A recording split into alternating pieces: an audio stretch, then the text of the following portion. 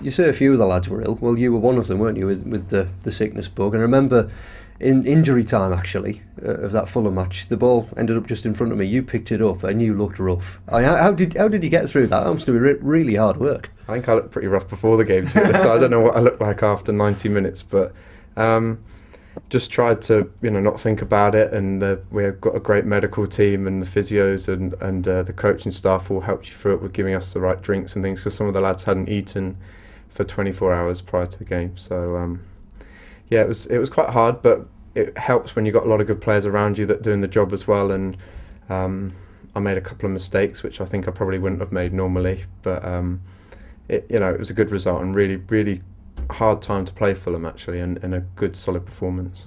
Bearing in mind that they haven't won a league game since August, do you regard them as underachievers at the moment? Well, those kind of stats kill us, don't they? Because they build the pressure on us. But I didn't know that before now. But I think we should be beating everyone in the league, and we've got the best squad since I've been here, and a lot of people are saying since we've been out of the Premier League, apart from obviously what just came down. But even so, I think we've got a very good squad, so we should be going to every club in this league and thinking to win, because I don't think you'd swap many players for our players. So that's the way you've got to look at it, and the boys will be confident off the back of our recent form, but hopefully not complacent, and the manager's been drilling that into us, because he doesn't want any complacency when we go all that way down there. It's a long way to come back without a win.